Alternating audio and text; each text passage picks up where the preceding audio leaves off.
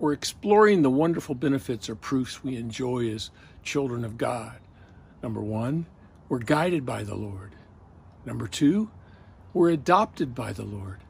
And here's number three. Think about the word intimacy for a moment. When you think about intimacy, what do you think about? You probably think about loving someone. Most of the time we use that word in a love, a romantic kind of relationship. Like, as you know for sure, I'm intimate with my wife. I have a level of intimacy with my wife that I have with nobody else on the face of the planet Earth. So, because we know each other so well, we have this intimacy. I address my wife with different terms that I wouldn't use with anybody else. Same is true of my daughters. I use words to declare, to address my children that I wouldn't use for anybody else. Those are words that identify and exhibit our intimacy. I want to demonstrate something that you may not know, that the Bible says that you and I as children can have an amazing level of intimacy with the Creator of the universe. Look again at the last part of verse 15 where it says, "You receive the spirit of adoption, and by him we cry, Abba, Father."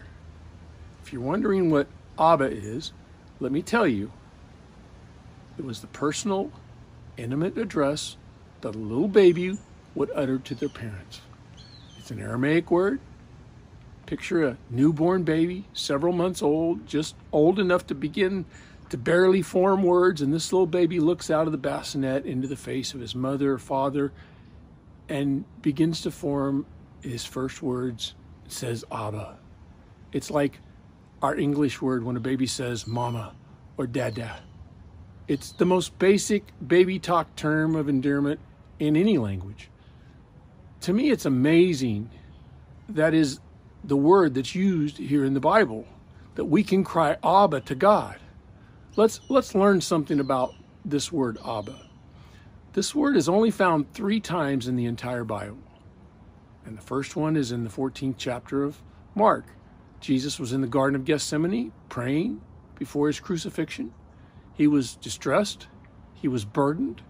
He frankly was not too concerned about what was going to happen. And so he said, Abba, Father, everything is possible for you. Take this cup from me, and not what I will, but what you will. Now, you must understand, none of the Jews in the Old Testament ever called God Daddy. There are references in the Old Testament to God being called Father, and we find that in the New Testament also. Didn't Jesus tell us to pray and say, Our Father, which art in heaven? That's the more formal word, pateros in Greek. We get our word patrician, paternity, patriarch from the word pateros. But here Jesus uses that baby talk term of affection to God when he's praying in the garden. Do you understand how revolutionary that is?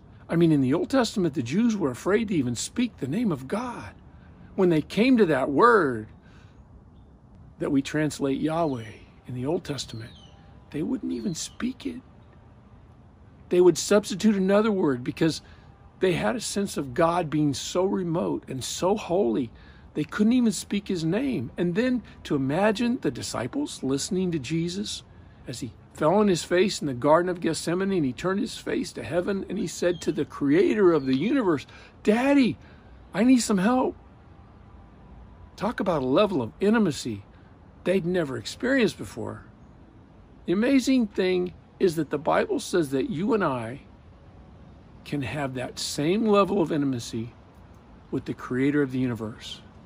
You and I, according to this scripture and the third reference, we can say to God, God, you are Abba, you are Daddy. We can know him that intimately. Now, you know, Jesus was distressed when he called God Abba. And I think the key word here, if you look again at verse 15, where it says, and by him we cry Abba. That's an unusual phrase, to cry.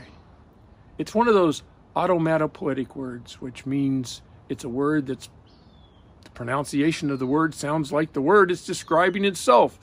This word cry was almost like a cry of distress or a cry of pain.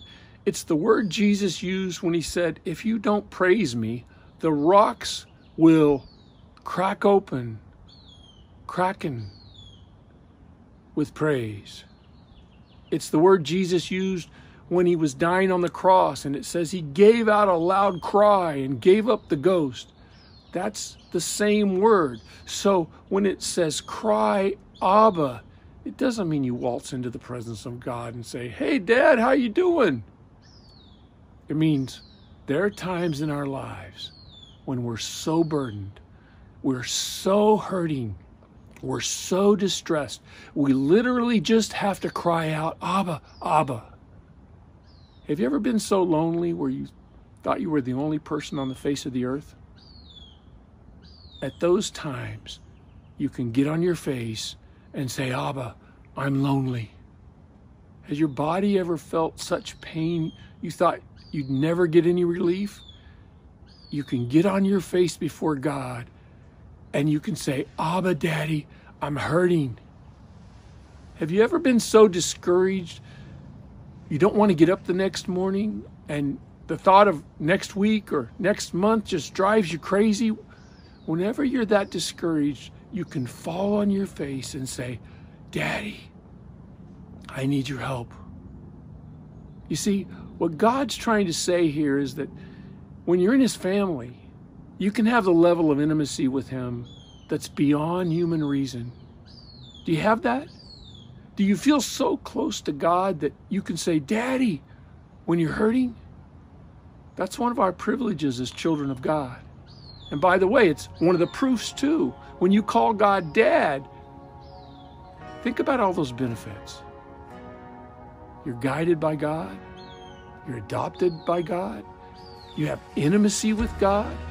And you may ask, how can I know I'm in the family? Well, we're going to take a look at that next time. Thank you, Lord, for the intimacy that we have with you. Because in our hearts, we hunger for relationship. And the only satisfying relationship in this life is with you. And I pray that we would better understand that when we cry out to you, you hear us. You hear us. And I thank you for that. I thank you for that intimacy. I thank you for the relationship. I thank you for choosing me. In Jesus' name, amen. I am chosen, not forsaken.